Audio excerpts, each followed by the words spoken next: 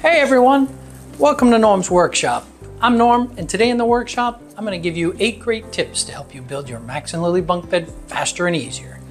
If you missed our review of this bed, you can find it in the description below. Stay tuned because we're getting right into it. Tip number 1. These are the things you need to know before the bed even arrives. This may be a detailed project with lots of pieces, but you can definitely do it with basic organizational and do-it-yourself skills. A 4mm and a 5mm Allen wrench are included in the box, and the only other tools you should need are a number 2 Phillips head screwdriver and a rubber mallet. One person should be able to do this assembly in 2 to 3 hours, but you will need 2 people anytime you're lifting the bed. And purchasing the bed is really the only cost associated, so you should be around $600. Tip number 2, be ready for arrival day. The bed arrives by truck freight. Be prepared that some drivers tend to be more helpful than others. You're probably going to need to help with the lifting and the carrying. If you have stairs, tight areas, pets, etc., they may just drop it at the door and leave the rest up to you. This delivery is huge and heavy. Our bed came entirely in one box. It's about 7 feet long, 2 feet wide, 1 foot deep, and it weighed 135 pounds. When it arrives, you're going to want a safe and convenient spot to put it in until you're ready to assemble. You don't want to be moving it around the house if it's in your way. Tip number 3, follow all the steps in the assembly manual. Although there are no words or descriptions in the assembly manual, it is full of good illustrations that are well organized and a logical step-by-step plan. Make sure you understand each illustration and complete each step before proceeding to the next one. The first few pages show you what parts and hardware are included in the box. There are part number references in a circle for each part and a quantity with an X next to it listed below. There's also an 8-digit code shown that I assume is the manufacturer's official part number. The rest of the manual is filled with detailed illustration pages for assembly, and this is a typical page. The primary assembly is in the center with circle close-ups to show specific details. The circle insets will have arrows pointing to the location that it references. There are rectangle boxes that list parts and quantities needed for these particular assemblies. Other rectangles show overall specific details with check marks for correct and X's for incorrect. Most of the pages will also have a hardware image at the top, showing the correct screws, nuts, or other hardware needed. If there's similar hardware available that is not to be used, it will show them with an X through them. Tip 4, unpacking. You need to unpack and confirm all the contents before starting assembly. I know you don't want to do it, but you won't be happy in an hour or two if you can't find something.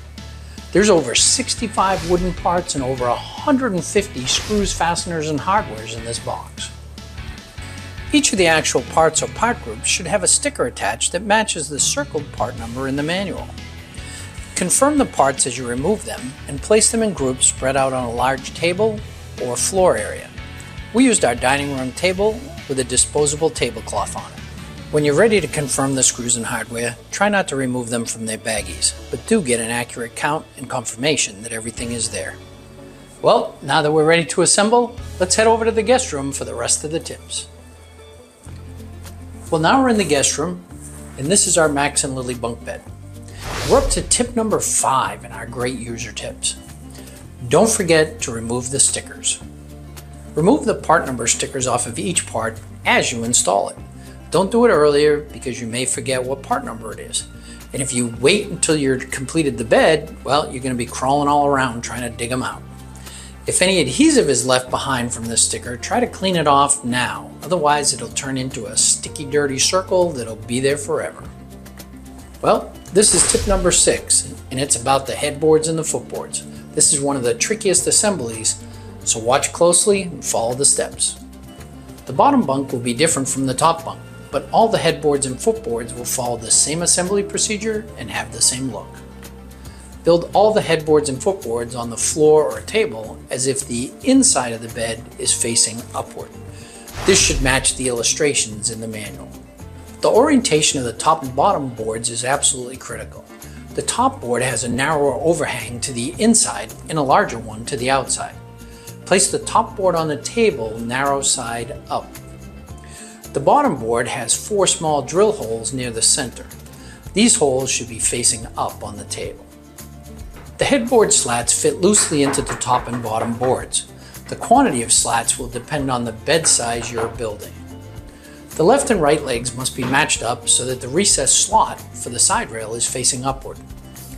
Press the top and bottom headboard pins into the positioning holes in the side of the leg, and then lightly push or tap the leg into place. Tighten the screws, but be careful not to over tighten. Here's tip 7.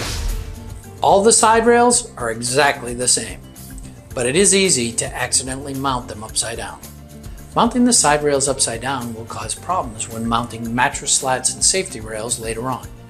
You need to position the side rails with the ledge to the inside of the bed, and the wider section of side rail will be upward, and then you can fit them into the recess in the headboard.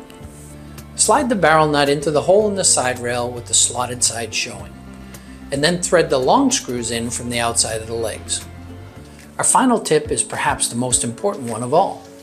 It's tip number 8, and it's about top bunk safety rail installation. When installing the side rails on the top bunk, do not fully tighten the screws. The head and footboards will need to be spread just a little bit to fit the safety rails into place. Lightly hammer the dowel pins into both ends of the long safety rails until they bottom out.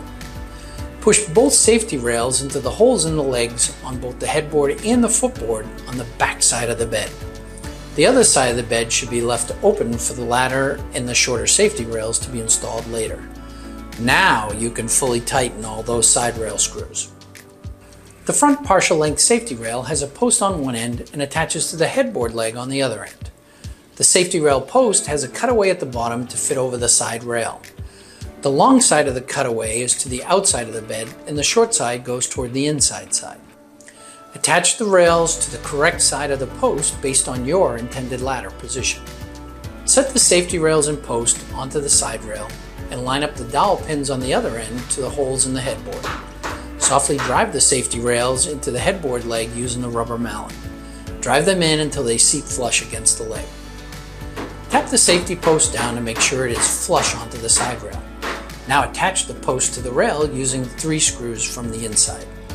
By following the assembly manual in these 8 tips, a quality assembly should just be a couple of hours away. You know, I continue to be impressed with the build quality of our Max Lily Bunk Bed. It's been used several times with no issues, and it still looks great in the room. If this video has been helpful at all, please hit that like or subscribe button. And until next time, thanks for watching Norm's Workshop.